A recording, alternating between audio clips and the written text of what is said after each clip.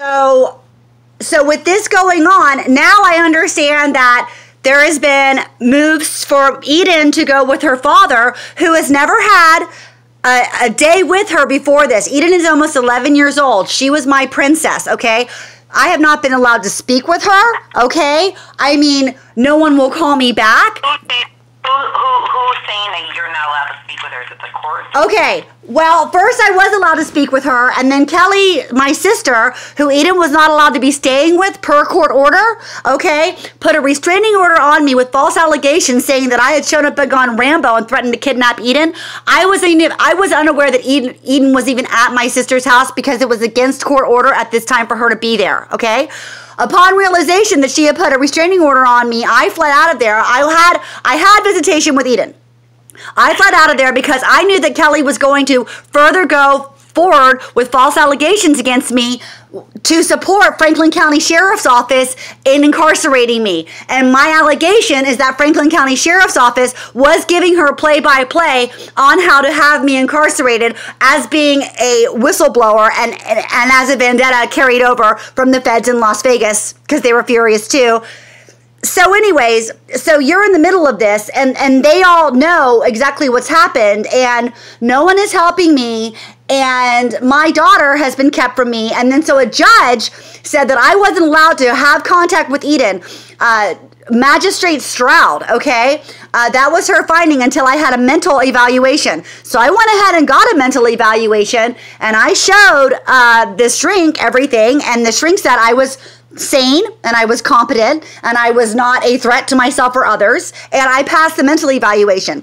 That was over 3 weeks ago, and still no one is even allowing me to speak to my daughter. And what happened to, there was going to be reunification of Eden and I, okay? And now all of a sudden it's her dad? That's unacceptable.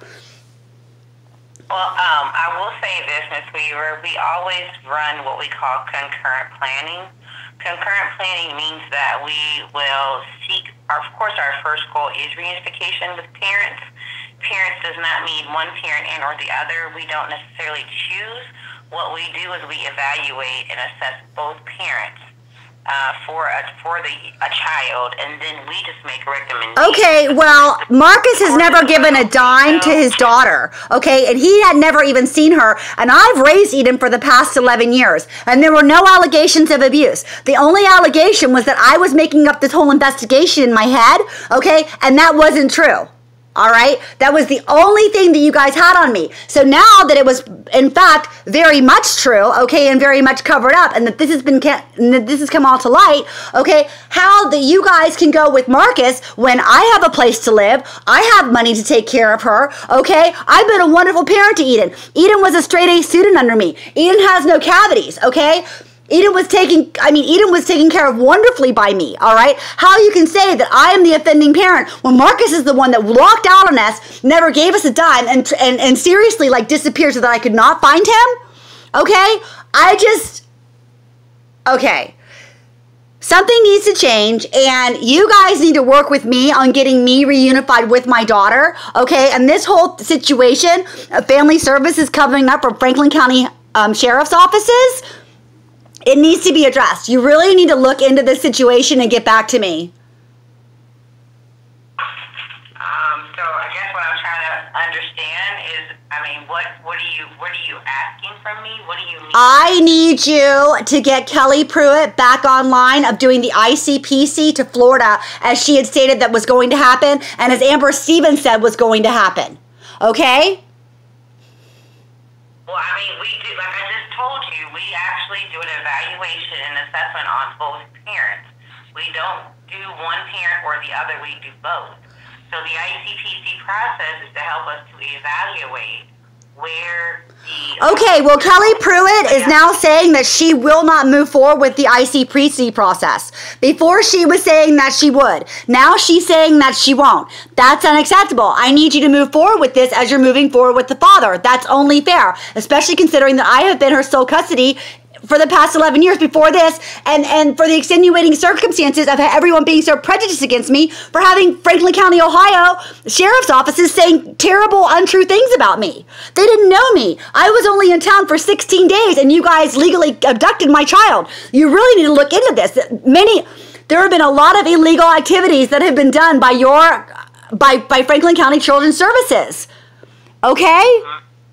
Yes, absolutely. And it's been absolutely, and it has a vendetta for me getting all those people in trouble in Las Vegas, and now I'm getting everyone in trouble in Ohio as well. Okay. So please look into this. You said you have not gone over this situation? Well, I'll say I do know about your case. I do know about the father being pursued.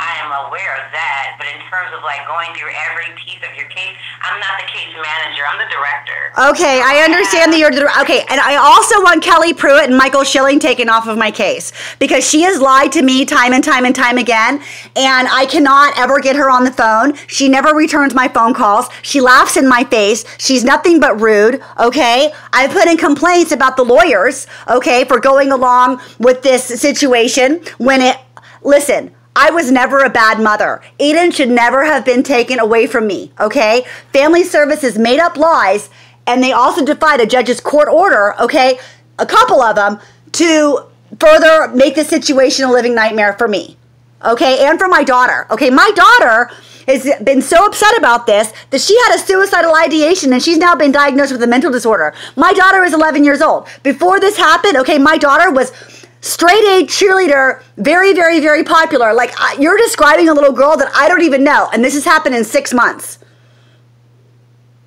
Okay. So you're asking that the service team be removed from your case? Yes, I'm asking for a new service team and new lawyers. You said and a new lawyer? Yeah, your lawyers on your end, and I'm doing my lawyers on mine. Okay, well, we already have a legal department here that works alongside with our staff. I know.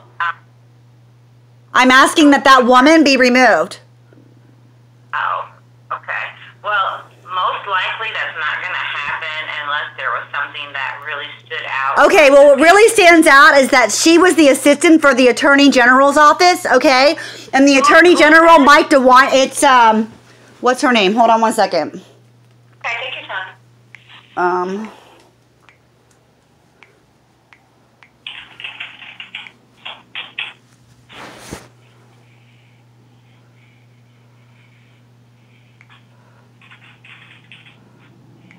Her name is, hold on.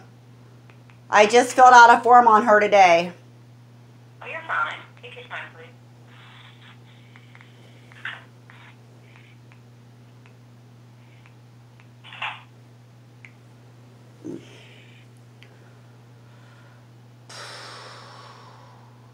And Amber said that any further complaints that I had would have to go to you, as she did not have any more authority with me. So now she said that I need to go to you with my complaints. Her name is Sharon Carney, and she was the... That's our staff attorney. Okay, your staff attorney worked with the Attorney General's office. She was an assistant to them, and Mike DeWine and I got into it regarding this whistleblower thing 6 months ago.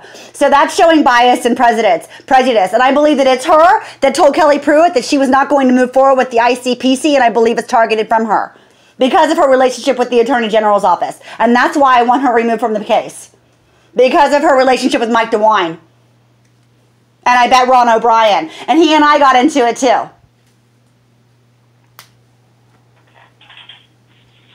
Okay. Well, I don't have that type of authority when it comes So who does? department. What I would suggest in terms of something to that level, I would suggest maybe having the reaching out to our ombudsman. Who, Leisha? Our ombudsman, which is our client's rights division. Yeah, I have. Her name is Leisha. I filed a grievance. Okay, that's exactly what I would do in regards to the legal aspect, because I don't have any authority and or do I have the ability to do anything. So the ombudsman is the person that has the authority to do something about the lawyer? Actually, no, ma'am. There's a person that's over the attorney. Who is it? That the ombudsman will reach want to. Who is it? Who is there? Our chief legal counsel is over our attorneys. And who is that? I'm sorry? And who is the chief legal counsel? The chief legal counsel here is Anna Leary. Anna Leary? Uh-huh. Hold on one If second. you reach out to Alicia, she will have that information given to the chief legal counsel here so that she can address that. Okay, now what am I supposed to do when no one's calling me back? I'm sorry? I said, what am I supposed to do when no one's calling me back?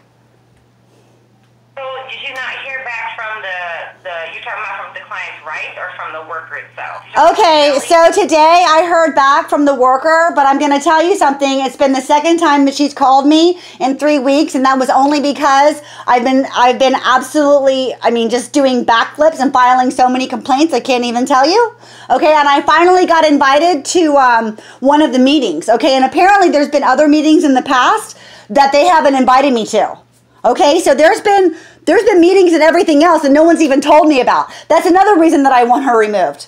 And you know what? Michael Schilling wouldn't even bother to show up today because he's so guilty, okay? He refused to be in the room with me because he knew. That was a building due to an emergency today. Really? Okay, well, he needs to call me because he has called me one time in 6 months, okay? And that was to lie about why Family Services was covering up defying a judge's court order. I want them removed from the case. They have lied to me repeatedly regarding judges' court orders. Okay. So I guess what I'm really trying to figure out, it sounds like you have a lot going on. It sounds like there's been a lot going on with your case over time here. It sounds like you've been able to reach out to quite a few people to try to get some resolve. I definitely hear that. What I want to figure out best is how I am going to best be able to, be of support or help to you. Okay. So you're asking me, it sounds like you're asking me to change the service team. Yes. Now, changing the service team is really not that easy because especially when a service team has been working with a family for some time. You know what? It doesn't matter. It really doesn't matter. The hostility between us and the lies and the contempt for me, okay, and the prejudice and the bias, it is just totally inappropriate.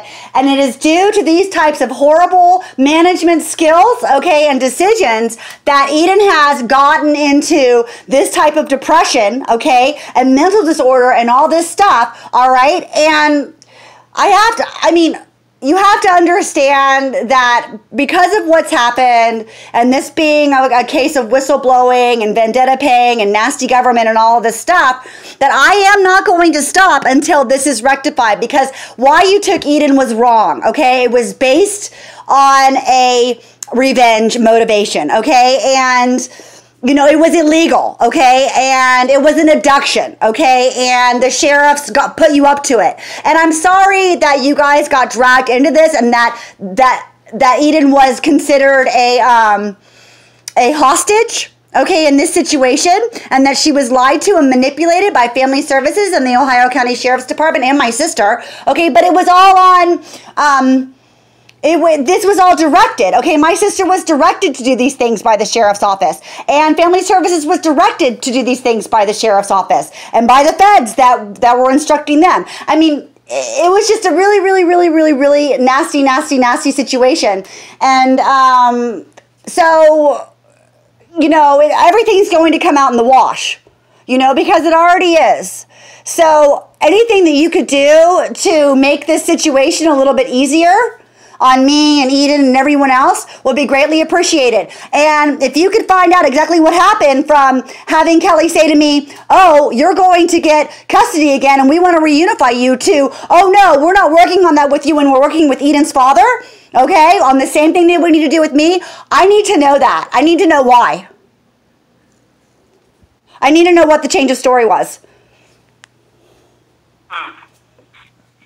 So I apologize. I can't speak to anything that happened where I was not present. I'd have to check in and find out. Right. Or specifically what you're speaking to. Yes, please. So okay. So at this point, what I'm going to be able to do is just reach back to the service team, see kind of what's been going on, and talk with Amber. Because my understanding, you talked to Amber several times. I have. Accurate? Okay.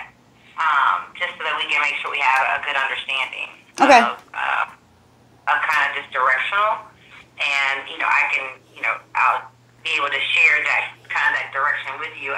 What I'm going to do is advise, because right now, with the service senior on, Amber is the associate director, and she is close, has that close touch point to the work. So I'll work alongside of Amber to kind of see how things have been going, what things, we may need to look to change, and or, the course of the direction that we're in right now. Okay, I appreciate it. Okay, all right, have a good evening. All right, okay, thank you. Bye. Talk to you later. Bye.